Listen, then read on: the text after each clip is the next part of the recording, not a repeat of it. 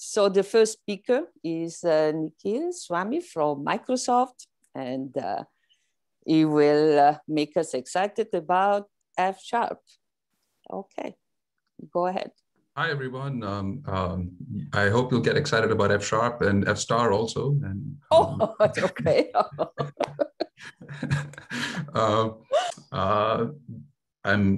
I think this online format is not going to have some of those benefits, but it seems to have many other benefits. It's great to see so many of you here. And maybe in future years, there would be some hybrid form where people could attend both remotely and physically. And thanks to Zaina and Jim and Paul and everyone for organizing. And for inviting me. I was also here in 2019 and enjoyed it a lot as well as a teacher. And I also remember Bob's lectures from when I was a student. So which fond memories of that as well. So I'm going to share my screen. I don't use Zoom too much, so let me see if this works.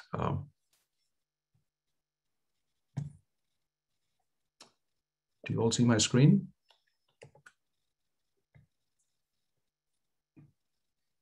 I can see it. Okay, good.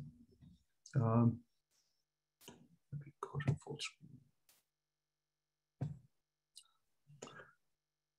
Right, so I'm going to, over the next 4 days, tell you a bit about F* and this idiom in F* that we call proof-oriented programming. I'm a researcher at Microsoft Research in Redmond, and the work I'm going to tell you about is work by a large team of people, maybe more than 20, 30 people who have contributed to all this work. And and I'll mention them as we go.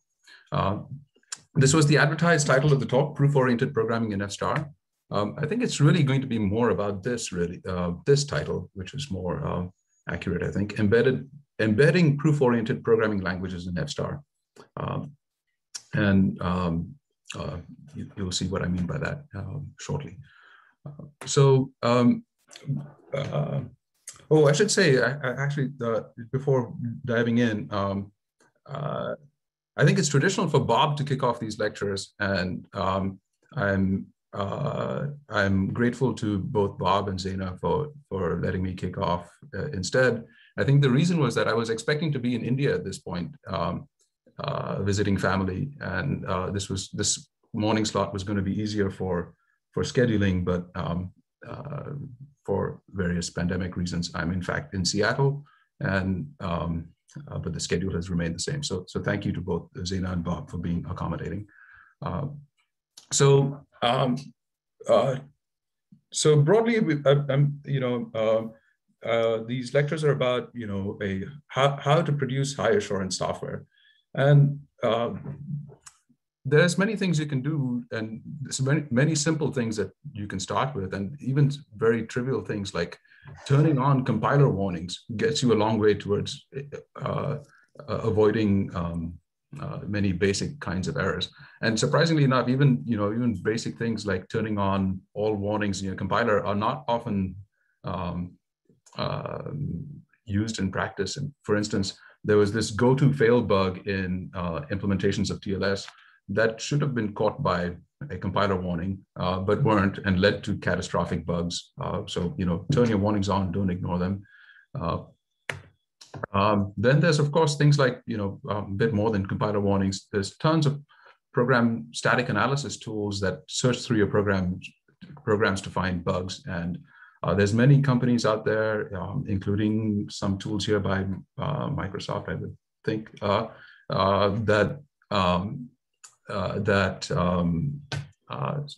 do static analysis on your code at scale and try to find bugs. But bug finding is only going to get you so far. These things are useful, you should do them. But if you want really high assurance software, that is software that's running in domains that are, say, controlling really critical systems or responsible for human lives and so on, then you really want more certainty than simply the kind of things that bug finding tools can give you. And for that, what the community of researchers working in our field, many of us advocate, is to do program proofs and to do them at scale. So by this, what I mean is to develop mathematical specifications of properties like the correctness and security of your programs, and to machine check proofs that the code that you implement does not deviate from that mathematical spec. And to do this in a foundational way against a formal machine model of what your software is going to run on, and for it to be integrated in a sense that there's a single theorem that covers all the code. And this agenda, which has been, I think, a sort of a long-term goal of many computer scientists for 5-6 decades or more, in the last, say, 10 to 15 years, I think we've seen a number of successes that are suggesting that these kinds of proofs can really be done at scale that previously was not really possible. And some highlights of this are things like for instance, the CompCert C compiler by Xavier Leroy and now a large team of people and a large community around CompCert. For me, at least, when I was a grad student around 2005, when CompCert came out, there was a Popple paper about it. I think it blew my mind, and I think it was very kind of influential in the community to realize that you can use a proof assistant like Coq to develop real software and to prove it correct end to end. And I think that sort of adjusted what people's perceptions were for the goalposts of program verification at scale. And there have been others too, things like the SEL4 verified microkernel in Isabelle Hall is another landmark. And in the past decade or so, there have been many such systems that have been produced at scale. I mentioned one more here, Ironclad and Iron Fleet, a couple of projects from MSR, building verified distributed systems in Daphne. And there've been there's really too many to mention these days. There's tons of these systems that are built at scale, both in the programming languages community, but also in the systems community. In conferences like OSDI and SOSP often have a track devoted to verified systems, and this is really beginning to take off. The particular set of verified systems that I'm going to talk about are related to a project called Project Everest that I've been involved with for the past 5 years or so. So since 2016, roughly, a team of researchers at Microsoft, at INRIA in Paris, and at CMU and a few other places we've been trying to build. And importantly, I think a big goal for us has been to build and deploy system components with proofs of correctness and security, deploy within the existing software infrastructure. We've been focusing on secure communication software, things like TLS and QUIC. And TLS is the protocol that underlies secure internet communications, things like HTTPS and so on. All these very widely used protocols, the underlying cryptographic protocols that run them is a protocol called TLS. You may know it previously as SSL. And newer variants of it. QUIC is a redesign in some sense of TLS around UDP instead of TCP. Things like this. We've been focusing on secure communication software, but also secure subsystems. Things like ensuring that systems that implement measured boot for IoT devices or high integrity cloud-based key value stores, these kinds of things that large systems depend on. Another example is, for instance, the Merkle trees that underlie blockchain implementations.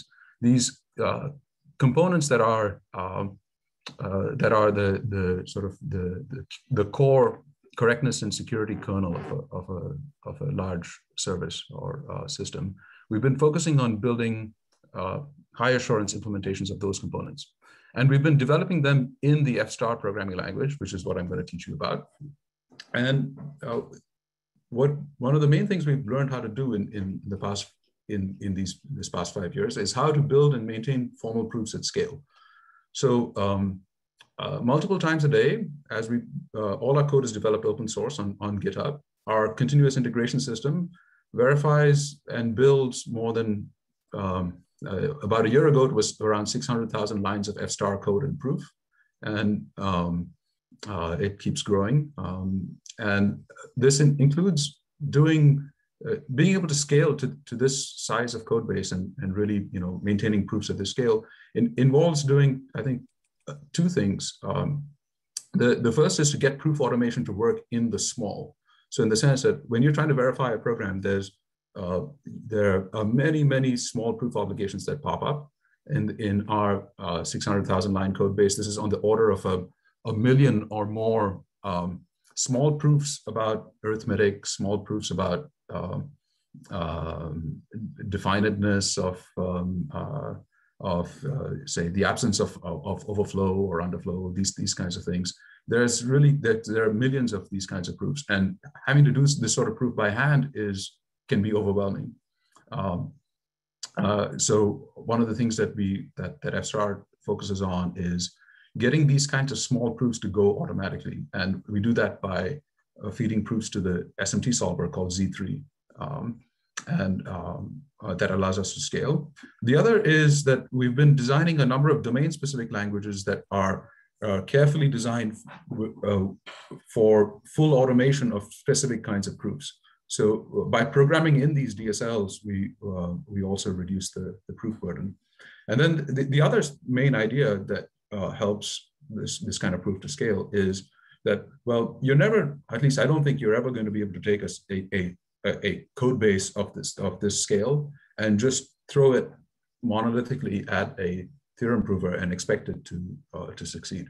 The way these proofs actually work are by building modular abstractions. You need to work in a language or in a framework that gives you the ability to sort of build modular abstractions and compose them.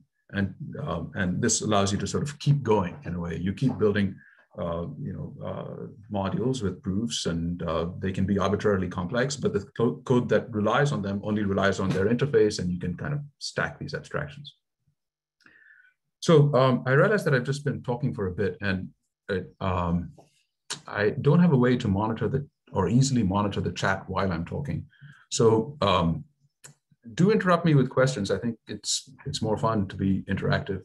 So if you have questions, do interrupt, speak up, and I'll hear you.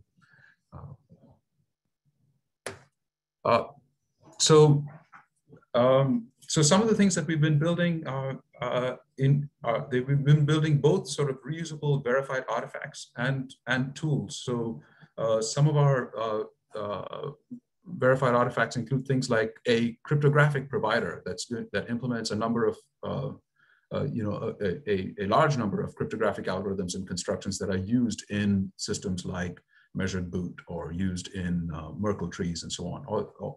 A bunch of cryptographic tools we package together in this library that we call Evercrypt.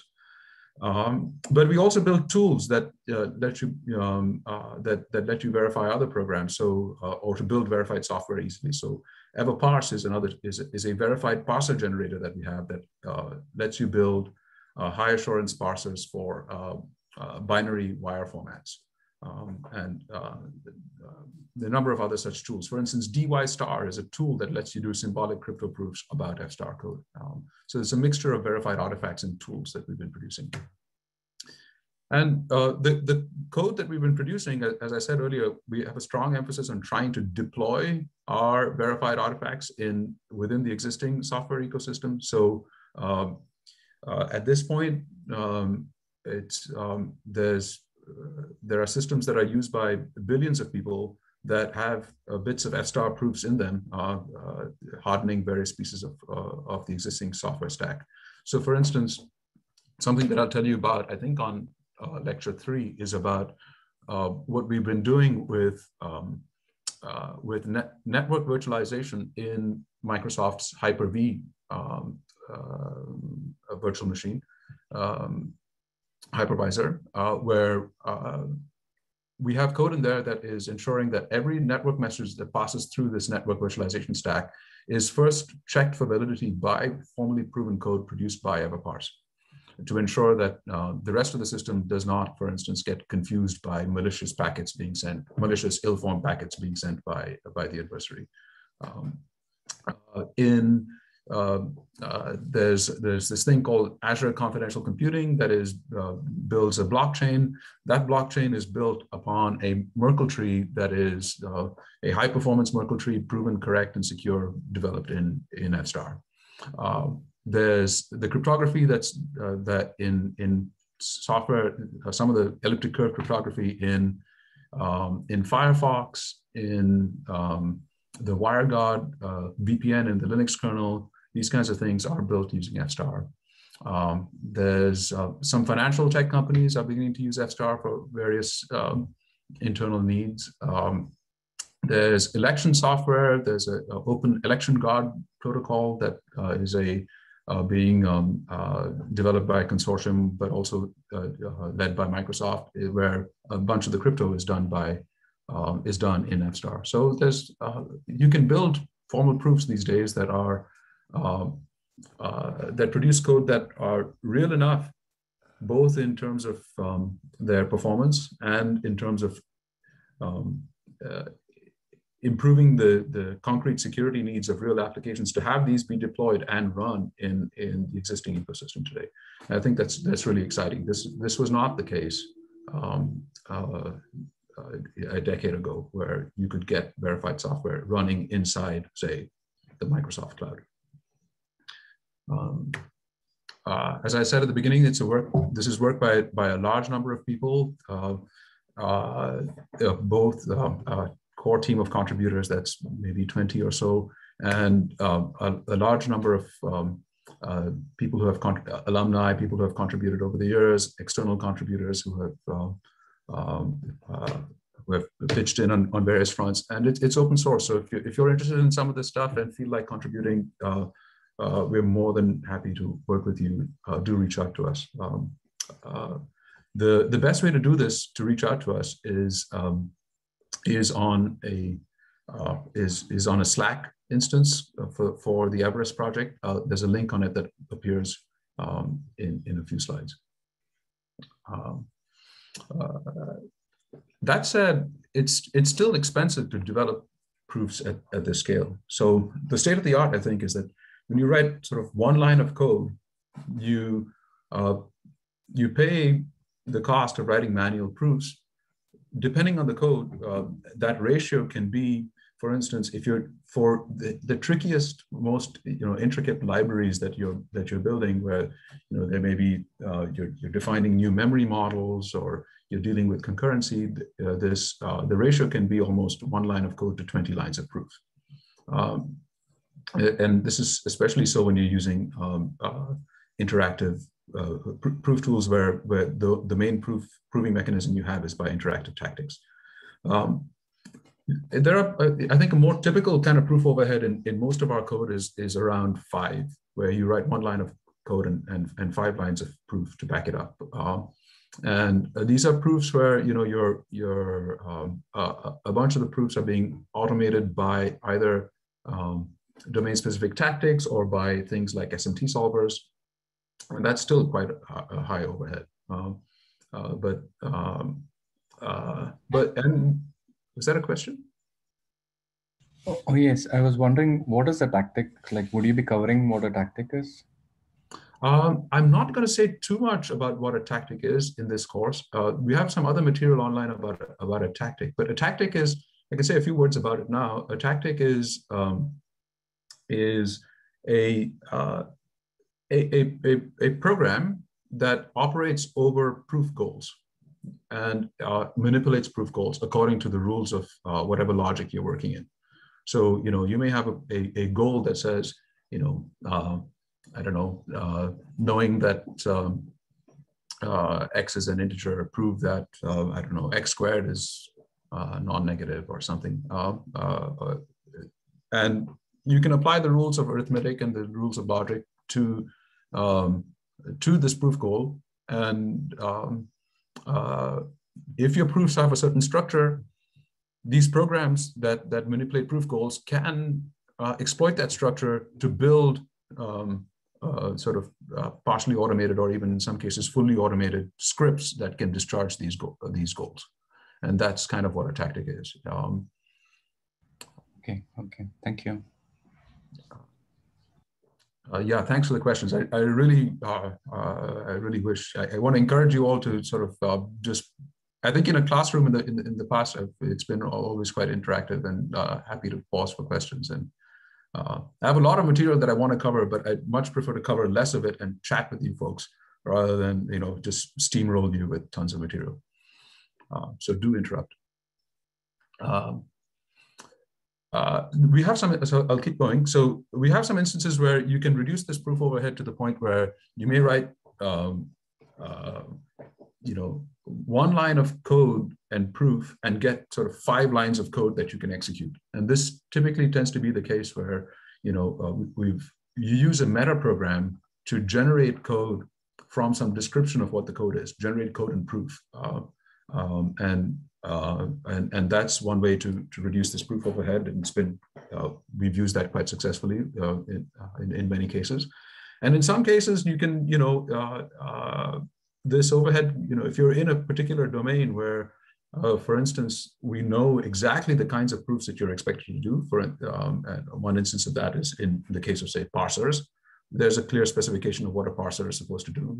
It should be the inverse of a serializer, for instance, as a specification of a parser. Then we can fully automate such proofs. And so trying to find the right, you know, work in the right abstraction so that the cost of these proofs are low is really important. The point I'm trying to make here is that you often write a lot more proof than code. And so it pays to work in a framework that's optimized for proving and proof automation just as much as it is for programming. And it pays to structure a program with its proof in mind. Because if you take a piece of code that was just written, that's just, you know, off the shelf, and you try to prove something about it, you will quickly be overwhelmed. You may start with 100 lines of code, but you'll soon be writing 2,000 lines of proof. And the fact that you started with this 100 lines of code, you know, is quickly sort of lost in all the proof you're writing. So it often pays to structure a program with its proof in mind. And that's what I mean by this proof-oriented programming. You develop programs and their proofs together, and this produces a number of good synergies, I think. So first, the proofs can be simpler because the program structure is designed to facilitate proof. You may structure your program in such a way that the invariants are more easily statable at different points. So that's what I mean. Programming can be simpler too. So proofs can be simpler, but programming can be simpler too, since the proofs sort of guide program construction. For instance, you know, you may know that in some cases of your program, because of the invariants that you're writing, that certain unreachable cases can just be ignored, and you don't even have to write them, rather than trying to write and you know, develop sort of notoriously error-prone and buggy kind of error handling code for cases that may never arise in practice. And then I think programs can also be more daring in a sense. The invariants that you're writing help justify optimizations that may be too risky to attempt otherwise. So, and I think this spirit, that this last bit, I think is also a kind of a slogan that's echoed in many other languages these days, notably in Rust, this kind of hack without fear mentality, where, you know, the system, the type system that you're working in has got your back. So you can try out things, and the machine is going to ensure that you don't make a mistake. So what is F-star then? So the way I see it is F-star is a framework for proof-oriented programming, and it has a number of elements in it. The first is that it's a functional programming language with effects. So it's not what I mean is that it's not just a pure programming language. It has a pure fragment, but it also has effects. So in that sense, it's like OCaml or F# or Haskell, and F* programs are extracted by default to OCaml or F#. So you write an F* program, you do a proof about it, and you want to execute it. Well, you can ask F* to give you to translate that program to OCaml or F# for execution.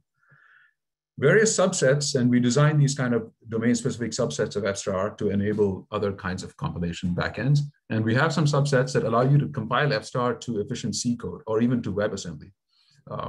By efficient C code, I mean you run verified F* programs in C without with manual memory management, dealing with malloc and free. There's no without any particular runtime. So you really get low-level imperative code out of some subsets of F*. And these subsets that produce C code are the ones that we really deploy widely. In the middle of the Windows kernel, we typically are writing F* code and extracting C code and running and deploying the C code that comes out of F*. It's also a semi-automated program verifier using automated theorem proving tools. And in this sense, it resembles tools like Daphne or Pharmacy or Y3 and so on, where you write a program and this produces a number of proof obligations, and those proof obligations are sent to an SMT solver for automated proving. It's got an expressive core language, a core language of dependently typed total functions, and it's based on a dependent type theory very similar to the type theories of other dependently typed proof systems like Coq and Lean and Agda and Idris. But actually, it's an extensional variant of type theory. In that sense, it's maybe most closely related to NuPro. It's got a meta-programming and a tactic framework to do interactive proofs, and also to sort of generate programs. Oh, that's a question from Mohit. Mohit, please go ahead. Hi, Nikhil. My question is that, like you mentioned that F* has a semi-automated program verifier, like Pharmacy and Y3. So suppose that we are trying to, verify a module which has a complex specification, and the automated theorem proving it fails in that case. So is there any way to go back and prove interactively using from F*, like using Coq or any other interactive proof assistant? Yes, there is. So you have to be you have to set it up in the right way. But often what we do is we say, you write a program, and the default mechanism to prove the program is to try to prove it using the SMT solver. But the SMT solver in a way, just one of a suite of tactics available in F*. So if it fails to prove using the SMT solver, you can say, okay, this particular proof goal, I'm going to trap this goal using a tactic, and to start manipulating the goal manually and trying to do proofs about it using, doing it by hand, by using, for instance, a number of proof techniques. And you will see some of these during this course. Like you can do proofs by normalization, or proofs by reflection, or proofs by, sort of just video game tactic mode, and just, bang through a proof. So yes, the short answer to your question is yes. Okay, thanks. Thanks a lot. Juan, is that a question? Juan? Yeah. Hi, Nikhil. So can you hear me, by the way? Yes, yeah. Yeah, so in software development, more agile development, there's something called test-driven development, where we write tests first and then we code.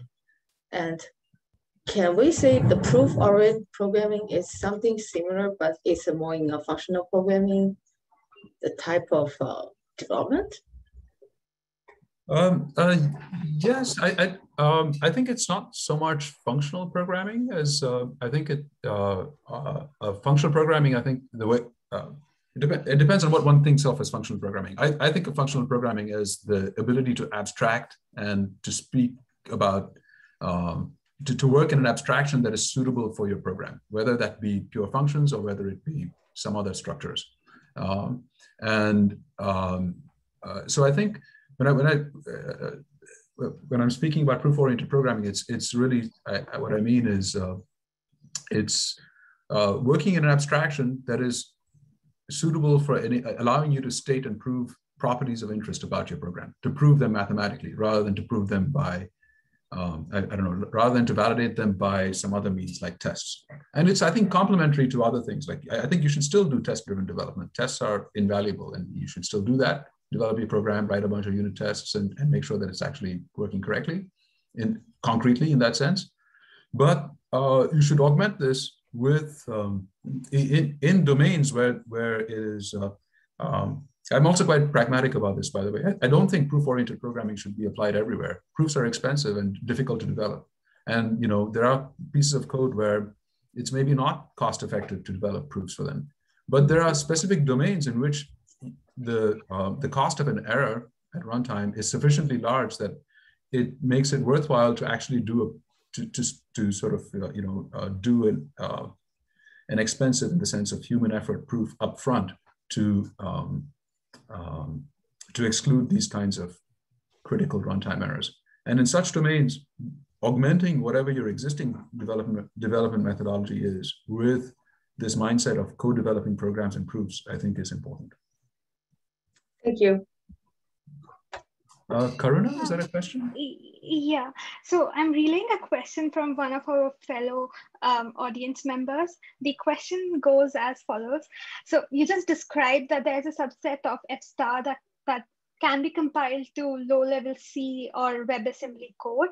So they're trying to ask whether that translation goes through some sort of a verified compiler. Are there certain guarantees that we get out of the C code that is emitted out of this process?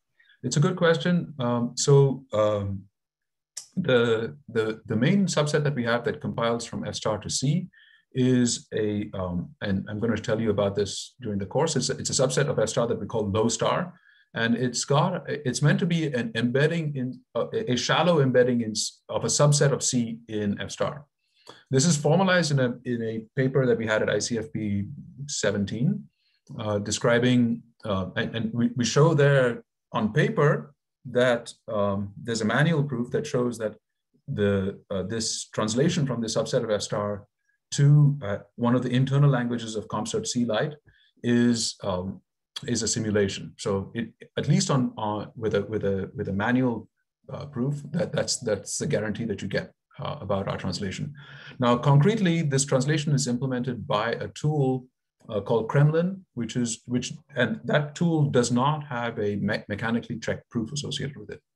So so you have to trust this Kremlin compiler, that this Kremlin compiler actually implements what we formalize on paper.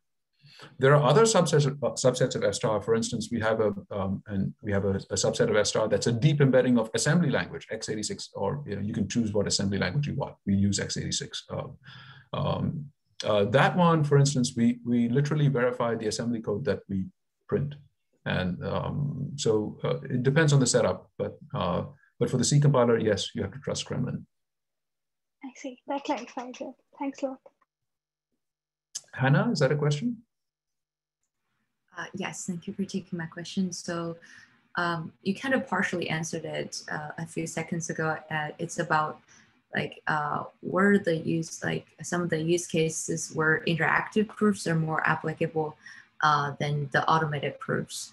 So speaking of interactive proofs, the co-development of the proofs and programs, usually we want to, like you said, we want to make like the program's burden less. So we try to make the program, it could be easier, and so is proofs. But I still had some experience with it, like for writing, in order to do the interactive proofs, it's easier when you write the program that fit the environment, like the environments pretty well, so that your proofs are, like your proof obligations immediately reduces.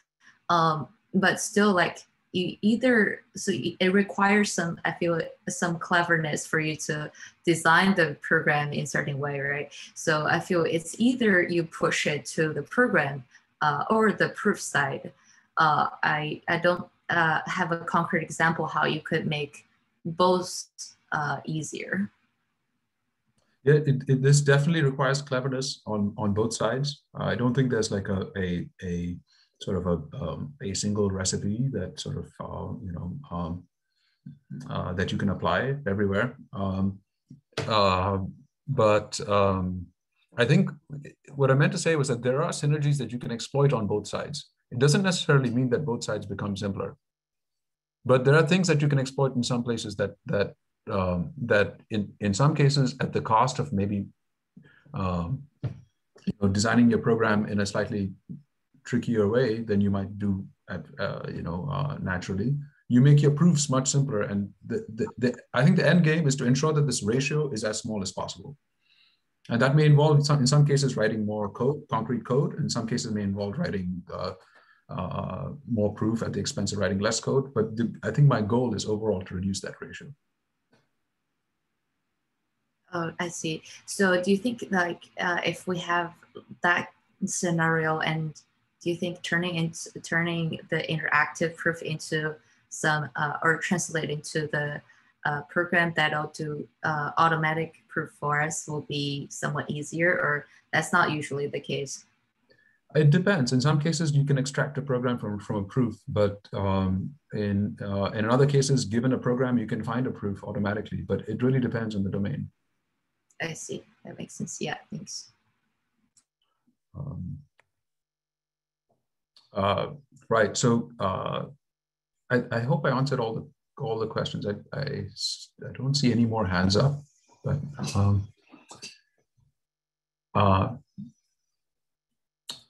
so using all this framework, we define several domain-specific languages in F-star for various programming and proving tasks, and we define for those languages different logics in which to prove programs correct about them, often variants of four logics.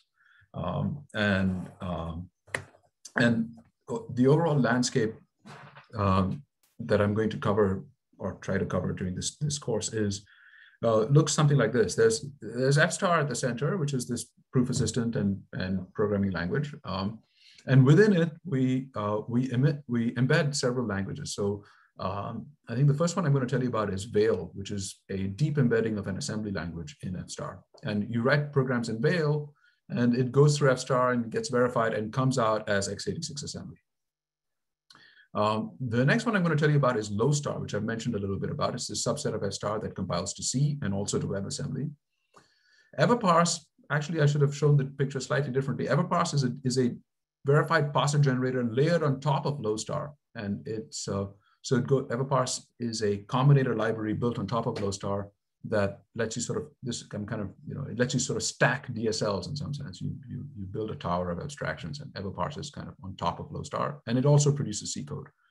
And then I'm going to tell you a bit about Steel, which is some of our most recent work, which is showing how you can embed concurrency and distribution and so on inside F-star and reason about programs in a separation logic designed in conjunction with Steel. So as an outline of this course today, I'm just going to be introducing F-star, and I think probably I'll do one demo of basic functional programming, and then maybe if I have time, I'll do a little bit about, just to get you guys familiar with F-star syntax, something like a simply typed lambda calculus. And then, well, I'm not going to go into I'm going to try to move on. You can see these slides are online. I posted a link on the Slack, so you can see the outline of the course. I also posted instructions on Slack about how to install F-star. A lot of what I'm going to do is kind of have F-star in a Emacs buffer and step through code and proof. So I think it'll be productive if you all have F-star installed and can also follow along as I do my coding developments. Karuna, is that another question? Yes, we do have a few more questions from the audience. Yeah. The first one says, how are tactics actually implemented in F-Star? Do they have any resemblance to how implementation looks like in COC or in Lean? Yeah, they're inspired a lot by how they're implemented in Lean and in Idris. There's a meta programming framework in F-Star, and tactics are an instance of a meta program. And right, and I have another question as well. It says, is EverParse also a parse combinator? Is EverParse a parser? EverParse is a library of parser combinators. Yes. I see. Parser and serializer combinators, actually, but yes. Mm-hmm. That makes sense. There's one more question before we start with it. That's something that's just specific to me. I'm wondering, you just described about the various DSLs that are implemented and are available as a front end on top of the F-Star's program logic. Mm-hmm. I'm wondering what is the main importance of having all these DSLs tweaked according to the different sort of proof scenarios that these DSLs can be equipped for? Why do we bother to have all these DSLs? Right. Why do we have to have a specific DSL customized for the parsing related scenarios, the another one for concurrency related thing? I was wondering, why didn't everything just get combined into the this middle layer, which is the logical foundations for the F-Star itself? Yeah, so that's a good question. So you should see F-Star as a framework in which you can sort of make statements about essentially like arbitrary mathematics. And within that framework, you're interested in, say, let's say I'm interested in assembly programs. The way in which I'm going to use F-Star to prove assembly programs is, well, if I were to write it directly in F-Star, then, I mean, an arbitrary F-Star program may involve things that cannot naturally be translated into assembly. So instead, what I'm going to do is I'm going to say, hey, here's this fragment, like maybe here's the syntax of an assembly language. And this is the only things that are allowed in assembly, things like moving stuff between registers or primitive instructions to add, bounded integers, things like this. And I'm going to force myself to write programs in just this fragment. And that fragment I'm going to call veil. And I want a way to do, and I'm going to give a semantics to this fragment. I'm going to say, here's, for these instructions, this is what it means mathematically for these programs to execute. I'm going to have a model of what a machine is, and I'm going to have a model of what it means to run a sequence of assembly instructions on that machine. And that model is going to just be stated using, arbitrary math in F-Star. That model is not meant to be executable because eventually I'm going to execute my program on a concrete machine. But I have a model of what the machine is, and I'm going to do my proofs about these little assembly programs against my model. And I'm going to define a logic, a specialized set of proof rules that are derived from F-Star's logic. Their soundness is proven in F-Star's logic. And I'm going to use those proof rules to prove something about my assembly program that are these derived rules rather than just, saying, to the user, one way to do it is say, well, here's the semantics, user, go ahead, prove whatever you can in F-Star about it. But to do proofs in that style is very, you want structure. So you typically build a logic that has certain structure specialized to doing such proofs. And that's why we embed these different logics inside F-Star. I see. That clarifies it. Thanks. Yeah, thank you for the questions. That's great. So these installation instructions up here, I see some of you had some success using it in on the Slack, on the OPLSS Slack. That's great.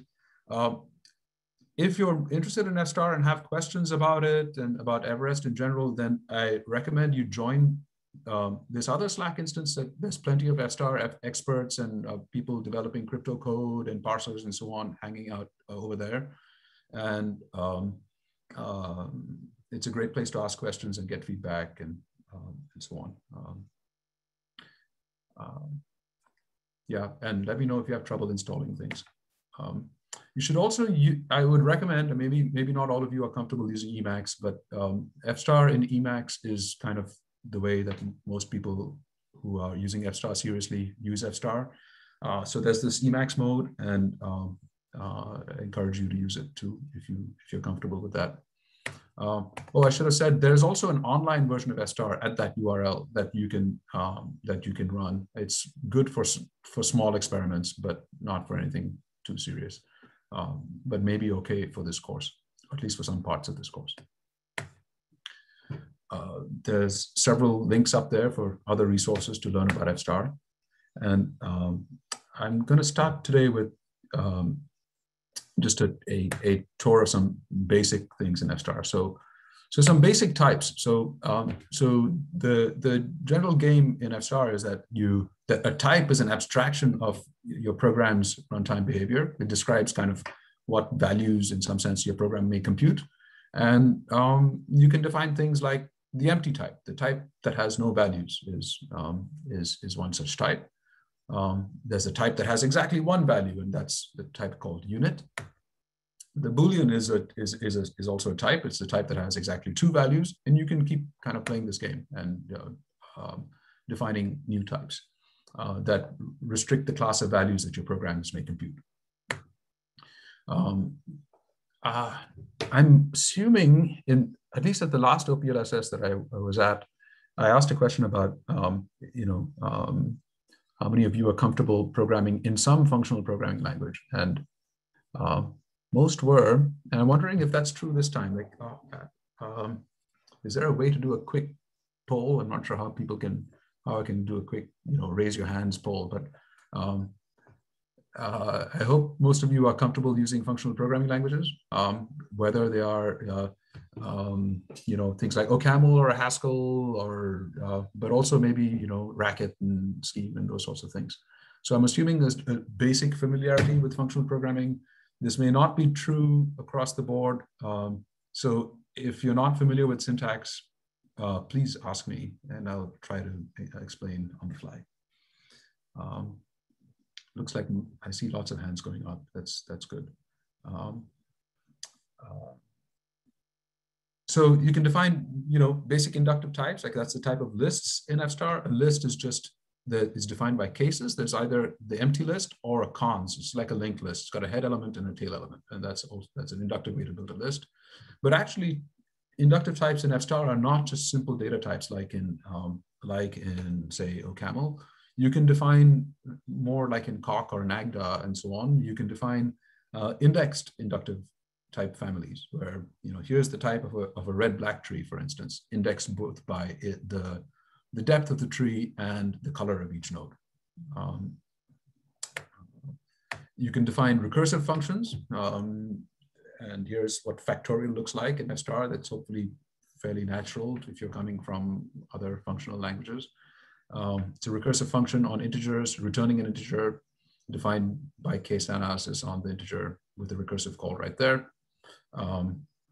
It's higher order, so you can define functions like maps and have lambdas. And if you map the function of lambda fun x, I often pronounce fun as lambda. So it's if I call map passing in an anonymous function, a lambda that maps x to x plus 42, and I run it on 1, 2, 3, this reduces to the list with each element incremented. And then you have refinement types, and this is where maybe things are getting a little kind of FStar specific.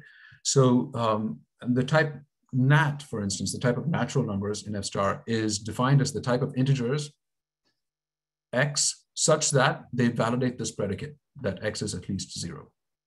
So that's one way to define nat in FStar. So in one informal mental model with these refinement types is that you can use these refinements to kind of use a type to describe a set of values. Now, for various reasons, like a model of types as sets is inaccurate for various reasons, but it's a useful mental model to keep in mind. So you can define things like, the empty type is the type that has the false refinement. And you can define types that contain, just the even numbers, or types so for instance, the even numbers are the integers x such that x mod 2 equals 0. That's the type of even numbers. Or the type of just exactly 0. That's also a type. The type of integers such that integers x such that x is exactly 0.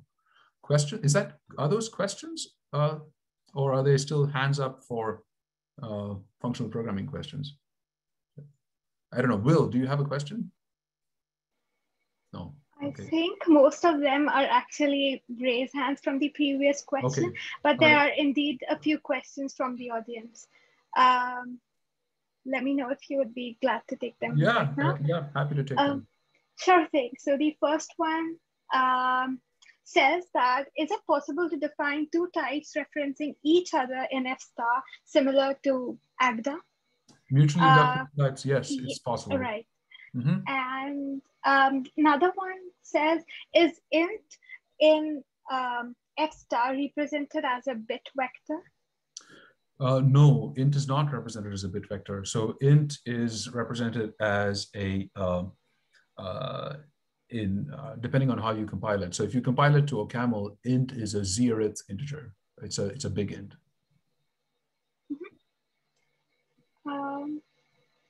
Right. I think you would be discussing about subtyping later on, right? Yes. Because there are questions related to that. Yeah. We could take it up later then. Okay. Yeah. So another question. So if int was compiled differently onto different languages, how do you prove property about int? So for OCaml, it's compiled to zeroth, and that's our kind of reference semantics.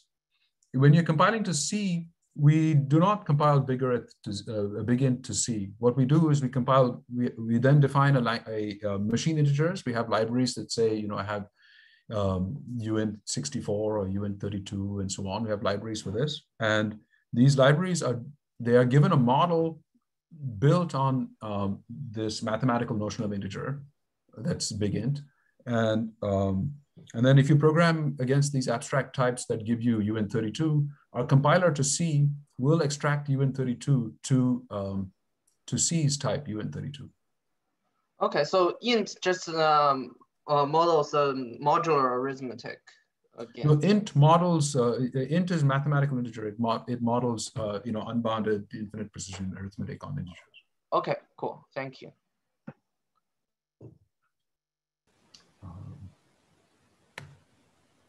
So what happens when you program with these refinement types is that if you say here's a type of factorial. Factorial, earlier I said it was a function from ints to ints, but it's really a function from nats to nats. So if and F star can prove this by saying, well, if I claim it has its argument is type nat and then its result type is nat, what F star does is it's going to analyze this piece of code and produce proof obligations, in this case, which will be discharged by SMT, to show that this piece of code really has type nat. So that will turn into a case analysis. There's one case analysis here where this is easy to prove that one is a nat. That's the easy case. But this is the slightly more interesting case. And here we have to prove first that in this recursive call, that if n is a nat, then n minus 1 is also a nat. Well, that's not true if n is 0, but we've excluded the case where n is 0. So we know that if n is not 0, then n minus 1 is a nat. And so that allows us to make this recursive call. Having made that recursive call, we get back a nat. We know that n is a nat. So a nat times a nat is going to be a nat. And that's another proof obligation that comes up, and which the SMT solver is able to prove.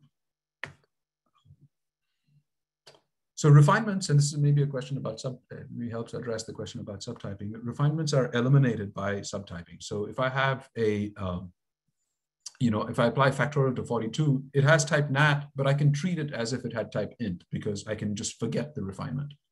I can also use subtyping within an arrow type, contravariantly on the argument and covariantly on the result, sort of turning factorial into this, giving it this other type, which is restricting its domain and to just the positive numbers and kind of widening its codomain to return any integer rather than just nats.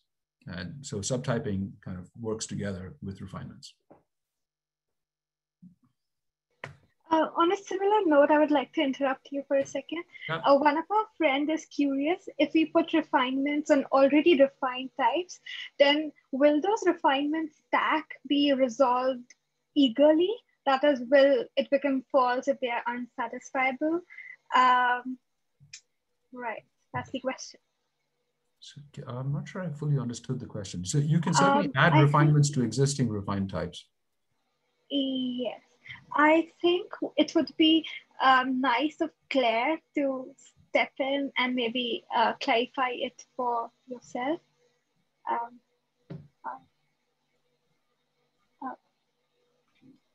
I think meanwhile, if that's not possible, then we could step on. Yes, can I say something? Yeah.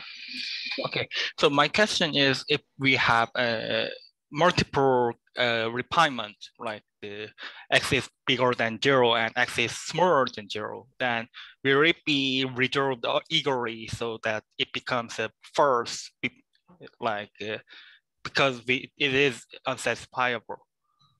So, so you can define a type. So if you define a type like the one you described, x colon n, such that first x is greater than 0, and then another refinement saying that it's less than 0, that is equivalent to this type, the false type. Yeah. And you can prove that it's equivalent to that in F-star.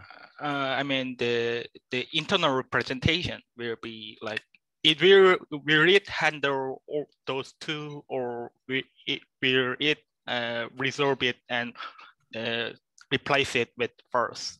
It will not replace it with false. Those two are syntactically different, but they are provably equal. Okay, thank you.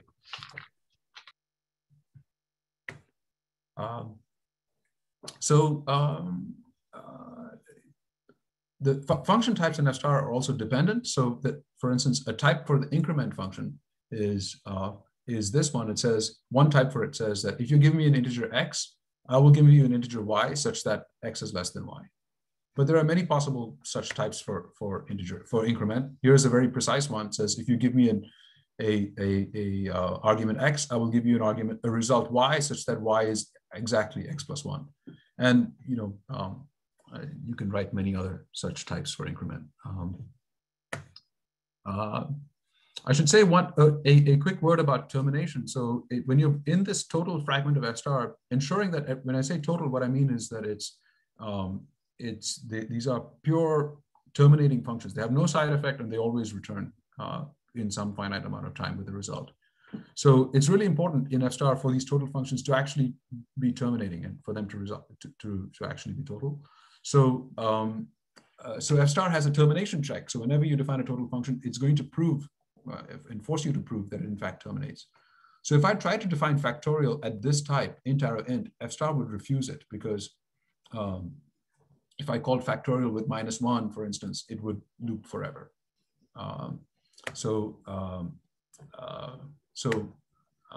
It turns out the way F-star does termination checks is based on a well-founded ordering on expressions. And this includes at the core of it is there's a subterm ordering on inductive types. It also allows for natural numbers to be related by the less than ordering on natural numbers. And from this, you can also prove in F-star that other orderings are well-founded. For instance, that the lexicographic ordering on pairs is well-founded. And F-star provides some special support for that. That allows you to do proofs like this or define functions like this. So for instance, the Ackermann function is a classic function that illustrates why lexicographic orderings are important. So this function terminates, Ackermann and mn terminates because at each recursive call, either m decreases or m stays the same and n decreases. And both of these are nats, so they both so this ordering has no infinite descending chains.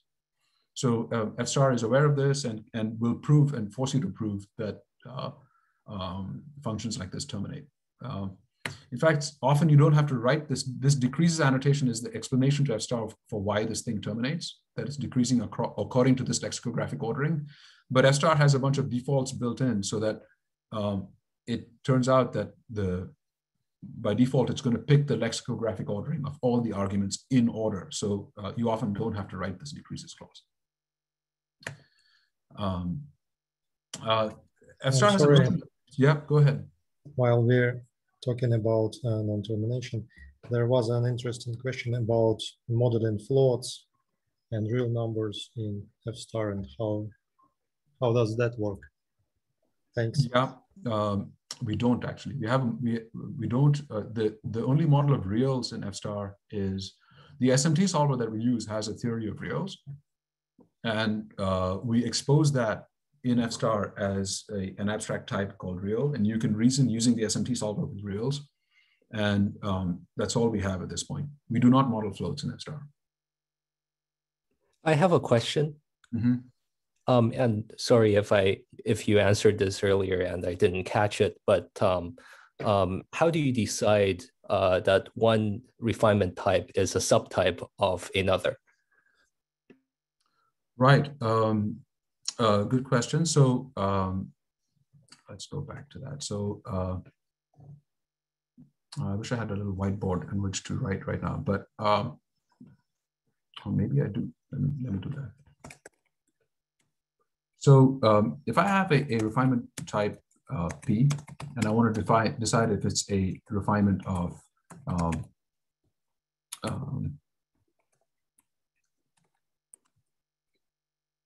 the rule for this looks something like, okay, it's all in a context.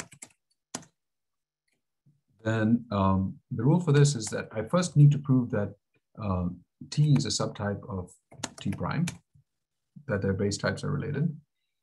And then I need to prove that if in a context where I can assume that X has type T, can I prove, and I'm going to use a different judgment here. This is a judgment for sort of a logical entailment. Can I prove that, I hope I get the polarities right. Can I prove that P implies Q? Then if I can prove these two things, then it's safe for me to treat any value of type on the type on the left as if it had the type on the right. Does that answer your question? I see. But I suppose I'm just more curious about the underlying mechanism which you implement this. Do you kind of prove P implies Q using like an SMT solver? Or? Yeah. So this judgment here, this judgment, the one with the double turnstile, that in effect is decided by SMT or by default by SMT, but you could also handle this using a tactic. I see. Thank you.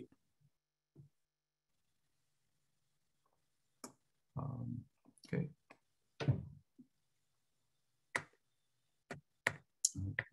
So you can, one way to prove things about programs is to give them a certain kind of enriched types. But another way to prove things about a program is that you define your program up front, and then you can write lemmas about your program. And a lemma is a total function whose type describes some properties about other terms that are in scope. So for instance, if I have length and append defined this way, I can define another function, which I'm going to call append length, which says that if you give me two lists, X's and Y's, this thing is a lemma. So a lemma, you should see it as a sugar for a unit refined by some property. Lemma P is unit refined by some property. Instead of writing unit refined with P, it's a little clumsy to write that, so we just write lemma. And this says, this is a program whose type tells me that it's a total function that whenever you apply it to X's and Y's, it's going to return in a context where this property is provable, namely that the length of the append of these two lists is the sum of their individual lengths. And that thing is you can do this proof by induction, and it's establishing a property about these other two functions, length and append, that are in scope. So we use these lemmas a lot. You're going to see me writing many of them. I see there are questions up. I'm trying to get to a demo, and so I'm going to wait till the end on these questions because I'd like to quickly reach the point where I can start a demo, and then you can ask these questions. So bear with me for a second. So you can write lemmas about many different things. So if I write, for instance, a function to reverse a list, and I want to prove, for instance, that that reverse is involutive. If I apply reverse twice, I get back the list I started with. You can write lemmas that invoke other lemmas. So for instance, to prove this lemma, I need a auxiliary lemma that says if I reverse a list with one element added to the end, h, then what I get is h, whose tail is the reverse of the list at the start. And so you can kind of build these several lemmas to establish, to work towards the property that you want. And if you follow the online tutorial, so there's a link in my slides to an online tutorial, which I encourage you to try.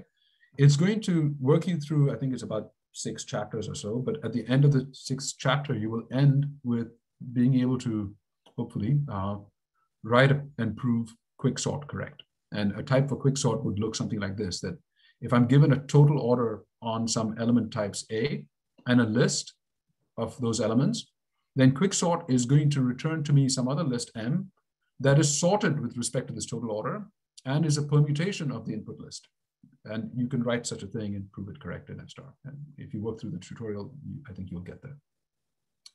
So when I switch to a demo, maybe if you have a question, you can ask it now.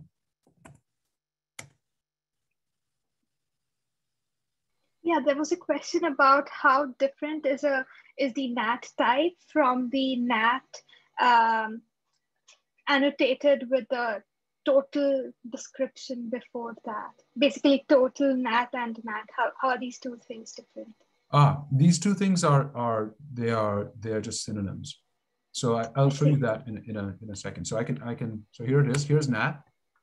Here's factorial, whose result type is NAT. I could have also written that, and it's just a synonym. And as you'll see later in the course, we will use different effects here. For instance, in some cases, we may write here, this may have state effect, and then the annotation matters. But tote is the default annotation, and it doesn't matter. I see.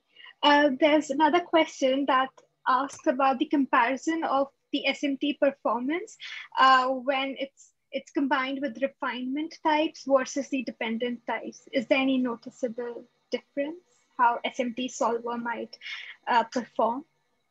So I think there's no particular difference between using refinements and other forms of F star as type system dependency and so on. I think where SMT solver performance matters is it depends on what theories you're using from the SMT solver. For instance, if you're trying to get the SMT solver to prove things about nonlinear arithmetic, you have to hold its hand quite carefully and structure your proof with several lemmas along the way. So it depends on what theories you're using in the SMT solver rather than what syntactic constructs you're using in the F star program. That makes sense. One last question, if we still have time. How are the logical obligations which are eventually sought to be discharged by the SMT solver put together with the compiler? Like, where does that plumbing actually happen? The results of the obligations coming from the SMT solver and the F star's compiler. Yeah, I think this is a long answer, so I'm going to skip this one, and we can chat about it on Slack, for instance. Sure thing. So I have 10 minutes. I'm going to try to get through this demo, and so here's NAT. That's the type I showed you earlier. This is F star running an Emacs. That's factorial, which I also showed you earlier. Now, if I wanted to do a proof about, let's say, the fact that factorial is increasing, that say, if I apply factorial to a NAT, I get back that for any NAT, factorial of n is greater than or equal to n. I can do a proof about it this way by writing another recursive function. So what I do is I move my cursor to a point and I hit Control-C, Enter, which feeds the next chunk of code to F star in this interactive mode. And this thing is a proof by induction that says, Well, if n is less than 2, then I'm not really going to write a proof at all. Let the SMT solver find the proof automatically in this case. I'm supposed to return a unit, so I return unit. But I need to prove this refinement, and F star at this point will prove that unit in this context is a subtype of unit with this property. Factorial of n is greater than n by using that judgment that I sketched earlier. If n is not if n is greater than or equal to 3, then I recursively call the function on n minus 1. That's like using the induction hypothesis. And that's enough to provide enough facts in my context that the SMT solver can finish the rest. Okay, so now instead of writing this unit with factorial of n, writing it in this notation, it's a little cleaner and more idiomatic in F star to write it with this notation that uses lemma rather than a unit refinement. By the way, I hope I'm not already over time. I was expecting to run till 10:30. Is that right? That's okay. Nikhil, yeah, just finish when, since we started late, so okay. Please continue. Yes. Okay. Sorry, I just realized that maybe I was supposed to stop at 10:20, but I'll finish up quickly. So this bit of sugar can also extends to, you can write lemmas with a precondition and a postcondition. So this factorial increasing lemma prime is equivalent to the one I wrote before, where I've taken the nat that was in the type of the argument. I've made the type just an integer, but I've moved the refinement into the precondition. And so that's equivalent to the previous one. So F star also has polymorphism, like in many other languages. In F star, it's just a special case of dependent types. So here's the identity, polymorphic identity function in F star. It says this pound a is notation in F star to say that this argument is implicit. I'm not going to write this argument when I use ID. So for instance, I can say ID of 0, and I didn't write the argument. I didn't instantiate the argument A. F star figured out what it should be for using type inference. And I could have also written, and it will figure out that instantiation too. Right? Okay. So this is the map which I showed you earlier, which is a polymorphic higher order map over a list. And now here we see something interesting. You can use an assert in F star to check that some property is true at compile time. So unlike in some other languages where asserts are evaluated dynamically at runtime, in F star, assert is a static assertion. It's going to check before you compile your program that this property is true. So here I assert that if I map the incrementing function over 1, 2, 3, I get 2, 3, 4. And this property is, F star is going to check it, in this case by the SMT solver, and is able to prove it. But now there are limits to this. So for instance, the SMT solver isn't great at doing computation over large terms. So for instance, if I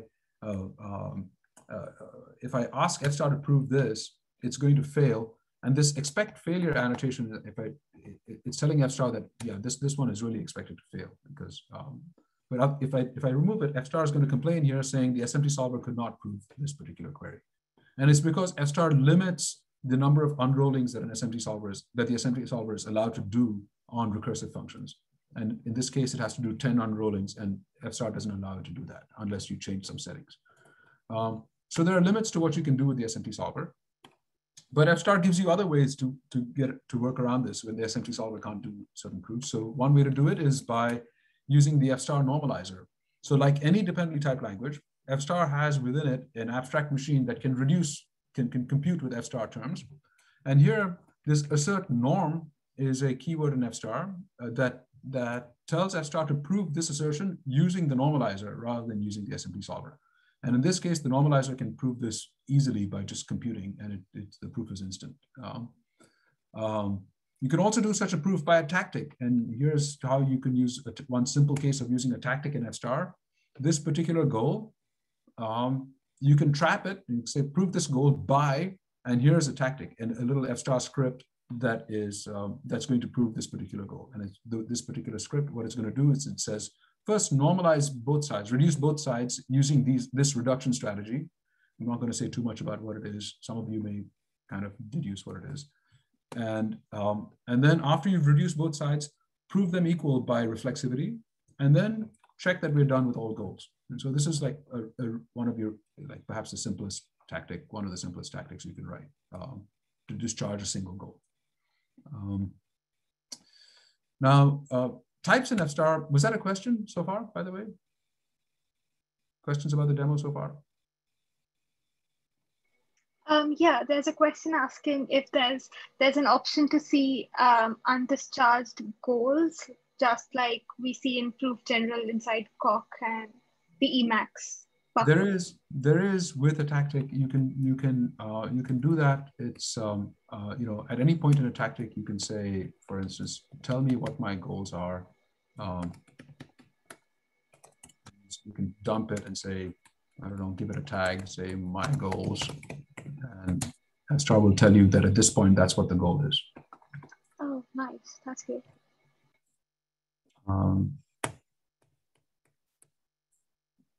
So you can see that initially my goal was like this, but after having the way you usually do this is say after norm. That's how my goal looked like after normalization. Once both sides were reduced, then this side, and then I have reflexivity. I can finish. Oh, do you need to give a hook or a target after which you want to see the dump of all the goals, or how is it? There are other ways you can do this. There are other options you can trigger to see goals at different depths, but Sure. There are ways to do it. I'm not going to cover it right now. So let me go quickly. I have another 5 minutes, I think, or even 2.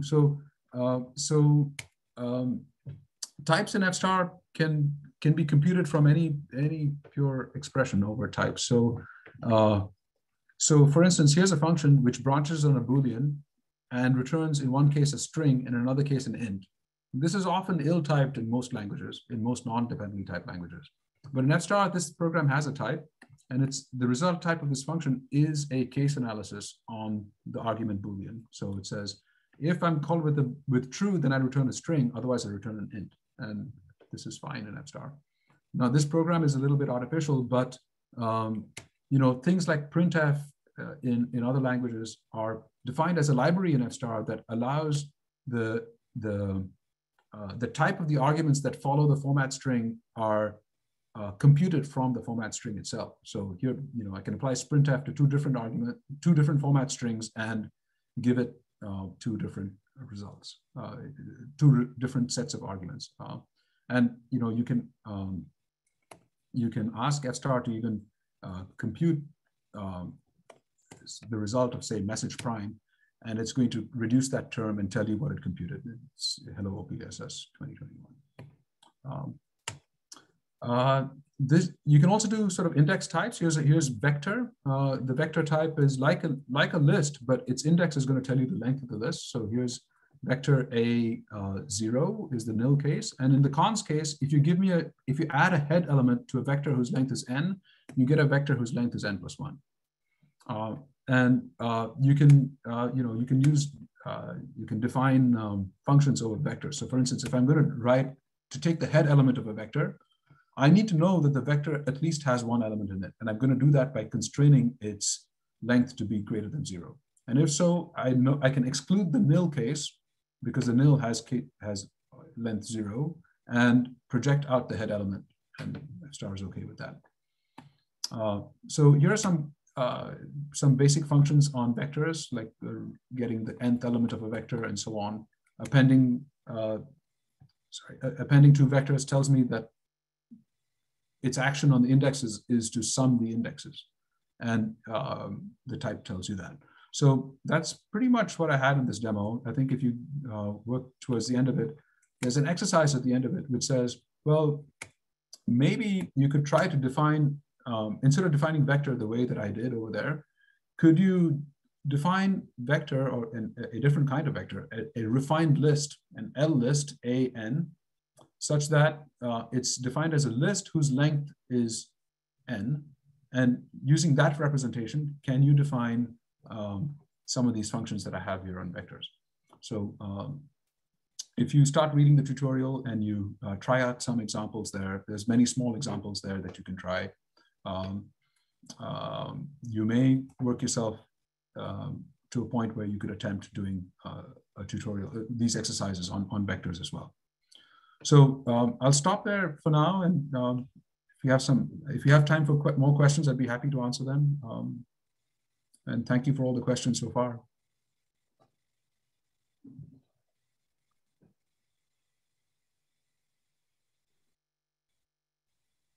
Hi, may I ask a question? Sure. Yeah. So according to the subtyping rule you presented, I think it's not possible to reordering the refinement conditions, right? When we have type 1, which is int with refinement 1, and type 2, which is int with refinement 2, then it's not possible. Is it possible to prove the subtyping relationship between the type 1 with refinement 2 and type 2 with refinement 1, like the thing I typed in the chat just a moment, something like this? Sorry, I haven't seen the chat. Okay.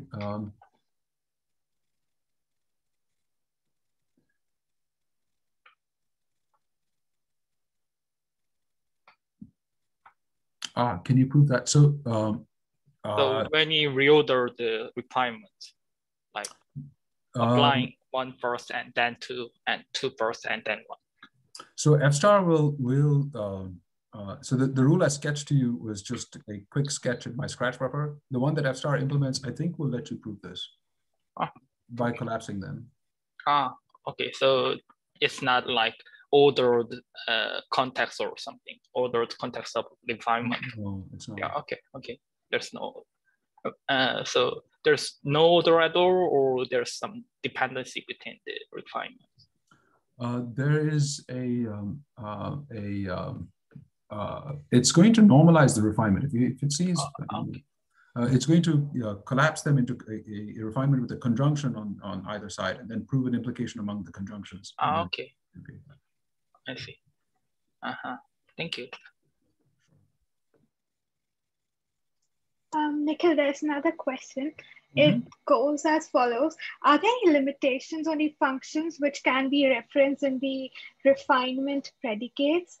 For instance, it might not be feasible for one to put a non-terminating or a function with effects as a refinement predicate. Is that true? Are there any other conditions that one needs to be aware of? That's yes. You can only put total functions in refinements, and no, not decidability. The refinements are undecidable in F star. There's no restriction in decidability. So you can put any total function in a refinement, but it has to be total. So you can't put you can't put effectful things in refinements. Okay. Right. Yeah, a remark on decidability. So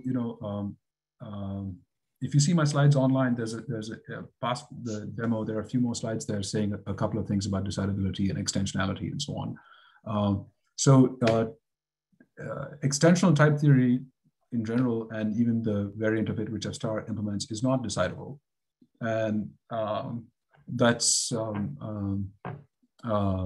so in principle F star can loop when trying to type check your program, but the SMT solver can do that in any case.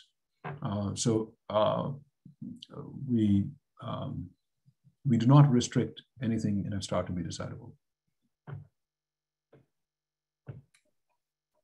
Hi, Nikhil. I had a question regarding the termination in recursive functions. So, do we have to specify? Do we have to provide a manual proof of termination of a recursive function in F star, or does there exist any tactic which automates the termination proof with respect to some decreasing measure?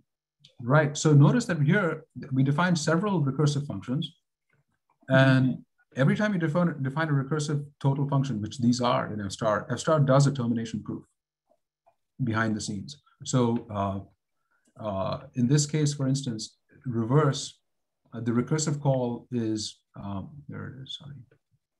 The recursive call is reverse on tail, and F star notices that tail is a subterm of V, and that means that the recursion is on a smaller term, and so it's actually terminating. Actually, I just noticed something, that in fact over here, F star will notice that the argument that precedes it, n, is actually, in this case, the recursive call is on n-1. So that alone is enough for F star to conclude that it's terminating. The fact that tail is a sublist does not matter.